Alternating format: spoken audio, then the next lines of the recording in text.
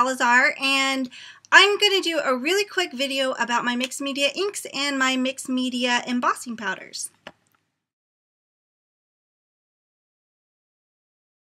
I now have 16 colors of Mix'd Media inks, and I'm going to show you a few of my favorite things to do with them. Before I get started, I wanted to share a little bit about the inks and what makes them unique. The first is the actual container that it's in. It's actually very squishy. It's very comfortable, and you can stack them. You can see there's a little bit of a lip here, so you can stack the lids on top of each other. The ink itself is very, very pigmented and very juicy, so it's very blendy. And works great for stamping and embossing and all kinds of really fun stuff. So I'm going to show you a couple of my favorite techniques, and most of them combine water or smooch spritz with the ink itself. And the reason why that works really well is because these are also water-based. So let me show you some of my favorite stuff. So this is one of the techniques that I like to teach, and it is creating a faux vintagey burnt edge. The first thing you're going to want to do is have something with a little bit of a like a coat on it. Manila tag works really great for this.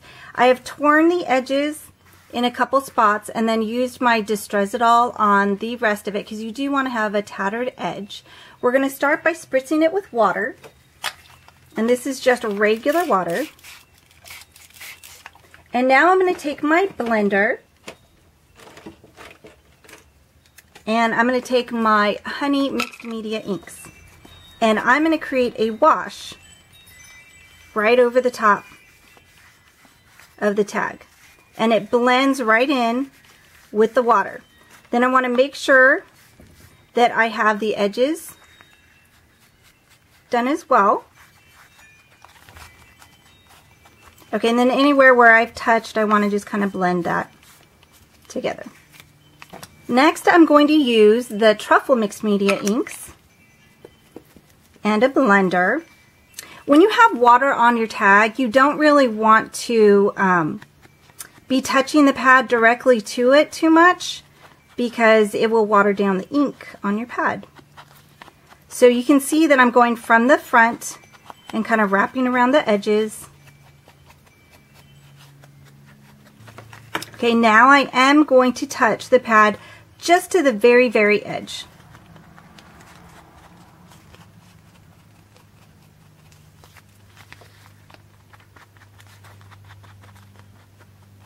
And because there's so much color in this and it's water-based, it's going to make this technique really different from using other inks. Now I'm using my black. We weren't very creative on the name for that, but it is the black Mix'd Media inks.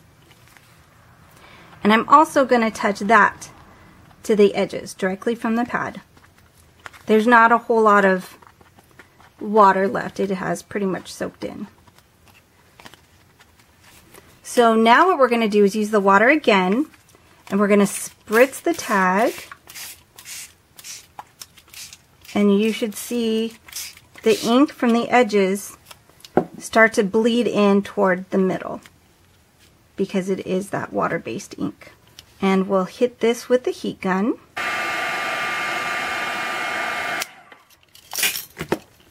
So now you can see in certain areas where the ink has just blended because of that water. It helped it to wick towards the center. And that's how you do my vintage faux burnt technique. Now I'm going to show you another technique mixing the Mix'd Media inks with water. I have a manila tag here that I have distressed the edges with my Distress-It-All. So I'm going to really mist this down. You can see there's quite a bit of water on here. And I'm going to take my blender and just run it over the tag, and you can see the colors blending towards the middle because, like I said, it is water-based and there's a ton of pigment in this. So you can do a wash over the whole thing, and because I have distressed the edge and now this is slightly wet, I can go over the edges with the blender and it really darkens up the edges.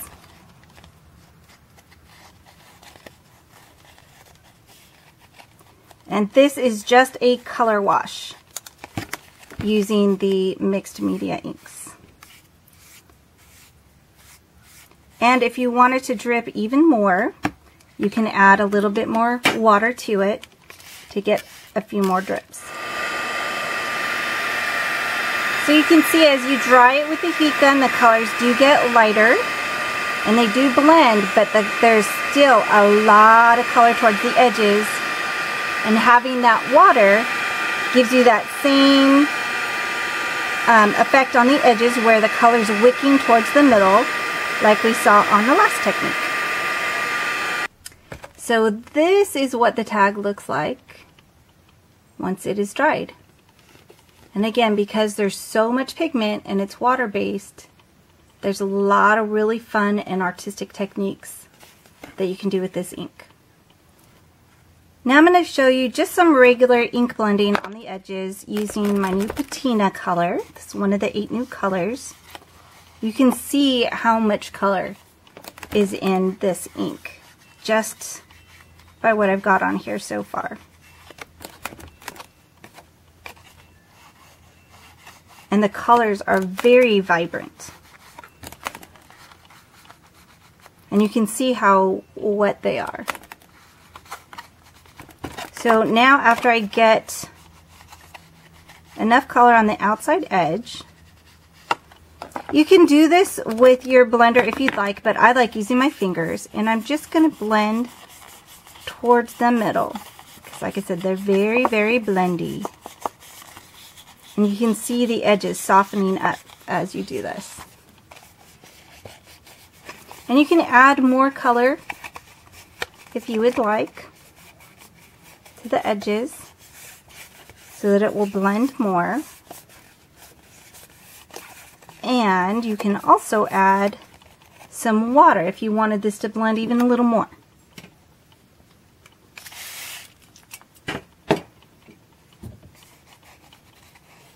So you can see even after we blended it, there's still color. There's still enough color towards the edges to get it to blend even a little bit more. So now we'll just heat that with the heat gun. So after drying it with the heat gun, you can see what the water did to the edges because the spritzed water hit the ink and it blended. And so this is what the tag looks like after it's done. Now I'm going to show you what the inks do when you're going to use them for stamping. This is my new mossy color, one of the new colors that was just released. And I'm just going to ink up the stamp. And this is my Viney stamp from Art Gone Wild.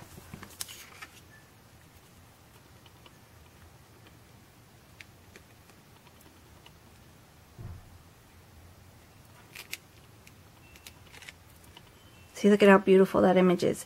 Now, because there's still a lot of color left here, I'm going to go ahead and stamp a couple more times. There's lots of ink still on this stamp.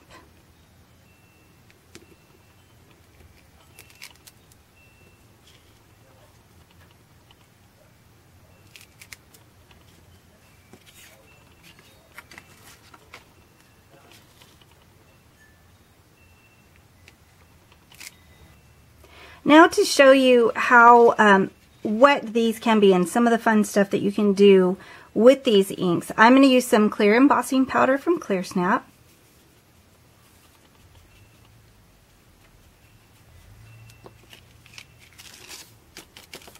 Tap that off and you'll be able to tell once we heat this how the ink was able to capture, even up here where there's not a lot of color, there's still enough moisture from the ink that will be embossed up here. So let's hit this with the heat gun. So you can see how vibrant those colors are, even more so after they've been embossed. And look at how clear that image is up in the corner. Even though there wasn't a lot of color, it's still very clear. I'm going to use the image that we stamped and embossed as a little bit of a resist. So I am going to spritz with water again, and I am using my Sea Breeze Smooch Spritz. I love what that does when it hits the water. And my River Mossy Smooch Spritz as well.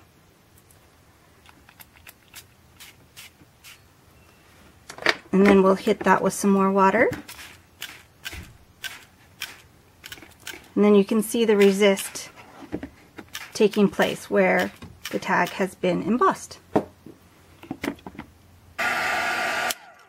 Now after I get it part way dry, I'm going to go back with a baby wipe and I'm going to just wipe off the embossed areas just a little bit so that that will show up even more so. And once you're finished drying, this is what the tag will look like. Now if you're going to use the inks for stamping and you want very crisp images, the best way to set the ink is going to be with the clear embossing powder. If you want to do some background stamps though, I've used my bubble wrap here. You can stamp it, blend it with your finger, and then maybe even spritz it with some water, and that will set it into the paper. And this is just a background stamp with the embossing powder, which again is the best way to set the stamp. But you do get very crisp images using my inks, and this is my chandelier stamp using the Wisteria inks. So you can get very crisp images. And if you want to keep your images very crisp, you can try heat setting it, but my favorite is to use the clear embossing powders.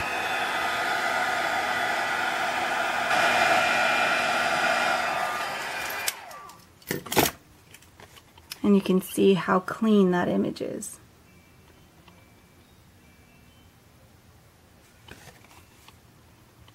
So here's the tags that I made, and hopefully you enjoyed learning some fun techniques that you can also do using my Mix'd Media inks.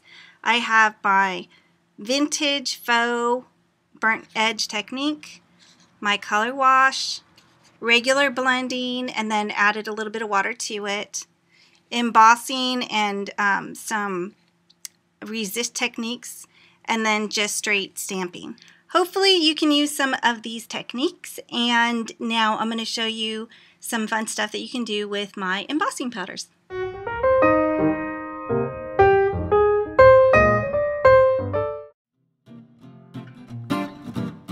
I have 8 embossing powders that mix my that match them, stuff like that. The material that you're going to be stamping or inking, or by using. Hopefully you can use some of these texts.